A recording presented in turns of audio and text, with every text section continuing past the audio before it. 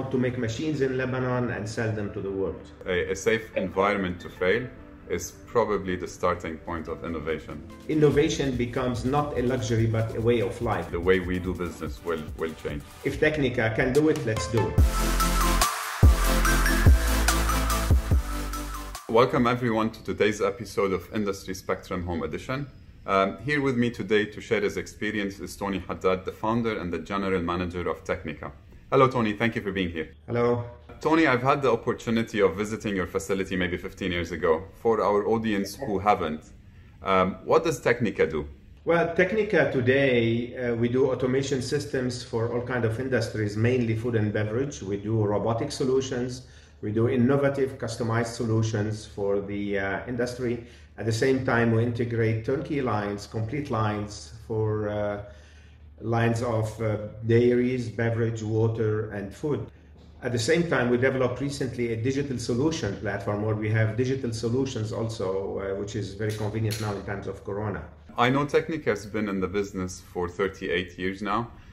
How do you exceed being relevant in the market and stay on the forefront of innovation? The year we started Technica was in 1982, which is in the history of Technica a very specific year.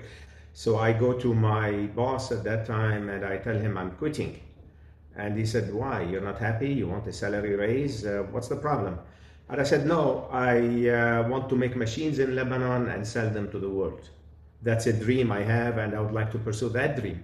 So his reaction, which is not surprising because everybody to whom I said the same thing said exactly the same reply, you're crazy. And I was crazy, but I guess all entrepreneurs in the world are also crazy, otherwise they would not do what they're doing.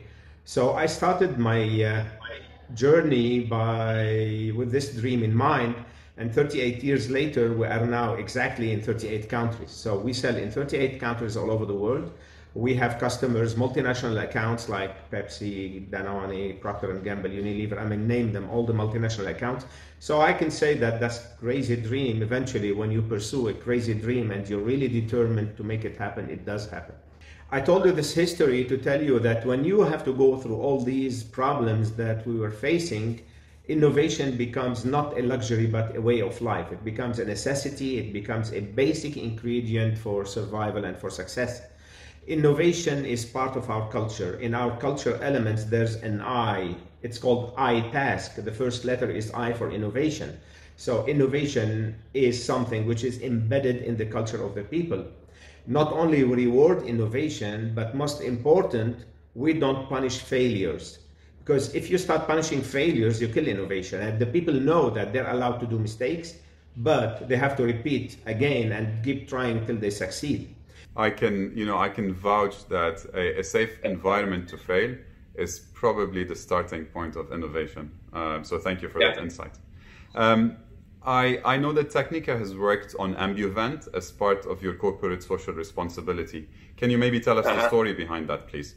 Yes, well, the AmbuVent is not something we do. It's a medical device. We're more into the robotics. But I saw a report on TV showing that people were needing ventilators. There was a pandemic and they were waiting in line for the ventilators. So we said, if Technica can do it, let's do it. When we started the AmbuVent, there were different technologies. And what we decided to do is use the UK standards. They had developed a special standard, what they call RMVS, Rapidly Manufactured Ventilator System, and they did it for the Corona specifically. So we took that standard and we followed the design, which is the AmbuBag design. It's a bag which is used in emergency rooms and in ambulances, and we automated that and we did a software for it.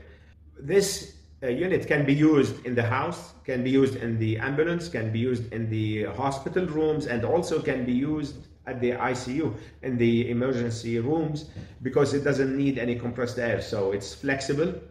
It follows the VCV concept, which is the volume controlled ventilator, and it gives all the parameters, all the safeties, and it has all the features of a good ventilator. We can do a ventilator once we develop the one and certify it. We can do, like with the staff we have and the capacity of the factory we have, We can fabricate close to 100, 150 ventilators every month. This is as worthy a cause as can be, Tony. I'm sure the community is very thankful. As a business leader, where do you want to see Technica going? Maybe in 5 or in 10 years? What are you experimenting with now? We look at the crisis as an opportunity. And while doing all these challenges I was telling you about, which you have to take care of to sustain the operation, of course, we had an eye on the horizon. We always looked beyond Corona. We always looked like 5 years ahead. Okay, Corona will disappear one day. What do we do after that? And we set what we call a vision strategy 2025. So we have a strategy for 25, and it's very simple. It's 3 words: go global, go digital, and go lean.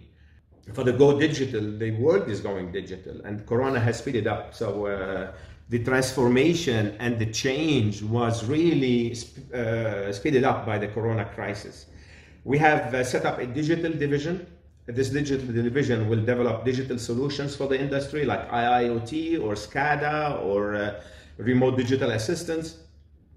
Trace and track for the products, where you can trace the product from the production line down to the consumer through the supply chain, measuring the temperature, the condition when it's in the truck and the containers.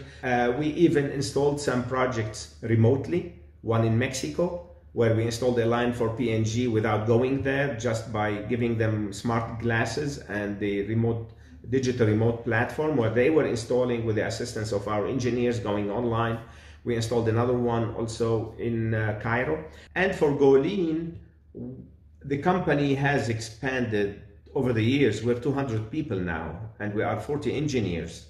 And when it's evident, then when the company grows, then there's becomes to have, we're getting heavy. It's the cost will go high. So we developed a strategy to go lean by implementing ERP. Autodesk was one of them. Autodesk was an initiative we did, part of the strategy of going lean. So we needed the Autodesk to connect the electrical department with the mechanical design department, with the customer service department, and link it to the sales department and the offer preparation, sales support. So all they are working on the same file.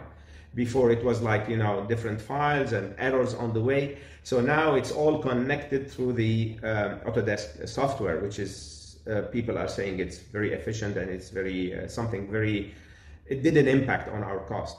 Good luck with your vision, and thank you so much for being with us. Thank you, audience, for tuning in. Stay safe, and I'll see you in our next episode of Industry Spectrum Home Edition. Thank you.